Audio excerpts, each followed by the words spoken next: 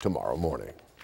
The Erie County DA is apologizing to a Buffalo barber just hours after charges of kidnapping and robbery against him were dropped. DA John Flynn says that a false statement from the alleged victim is what caused this case to basically fall apart. Channel 2's Jeff Praval has more on the details on this case. Jeff, what's the latest? Yeah, hi there, Scott and Mary Alice. Well, that Buffalo barber says that the false accusations has ruined his business, with a lot of customers no longer showing up. Pablo Alicia owns Exclusive Cuts Barbershop on Niagara Street in Black Rock.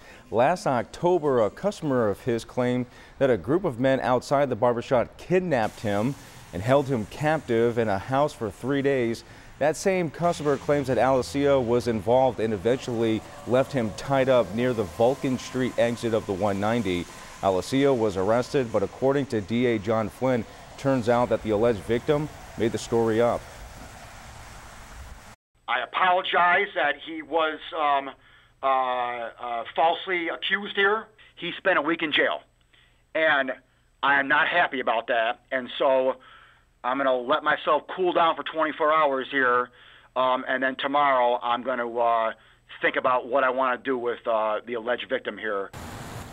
Yeah, Flynn says that investigators found credit card records that showed that the alleged victim made purchases when he says that he was actually held captive. Alicia's defense attorney says that they have statements from many customers and employees that he was at the barbershop during the alleged kidnapping.